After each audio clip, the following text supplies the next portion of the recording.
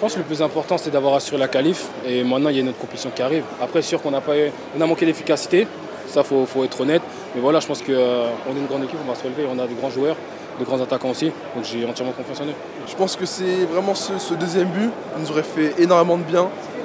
Beaucoup plus de mouvement aussi, je pense. Et puis voilà, franchement, je pense que ce deuxième but-là, il fallait vraiment le mettre pour être bien.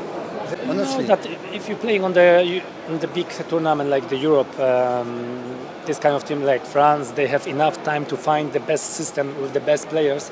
So probably they can change something in the next game, and they starting to play maybe much more better football, or like more difficult for the next opponent was too less. But I think the level of the group stage of that group was like the minimum, the quarterfinal of the Europe. So for us was like a little bit too high, but you know.